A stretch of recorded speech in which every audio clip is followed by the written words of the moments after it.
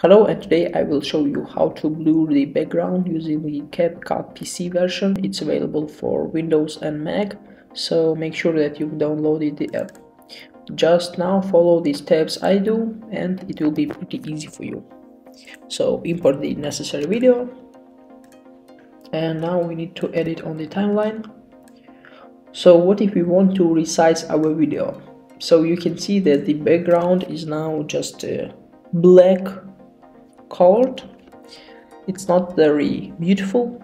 So the first thing, we need to blur background, we need to add background. So click on our video on the timeline and then go to video and click on basic. Then all we need is just to scroll down and here choose the fill, and in this select window change from none to blur. So now you can see different options right up here. So all you can see that blur has already added, and now I think that's all.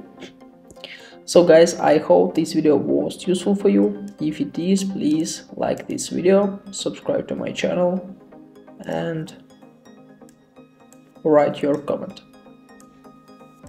Goodbye.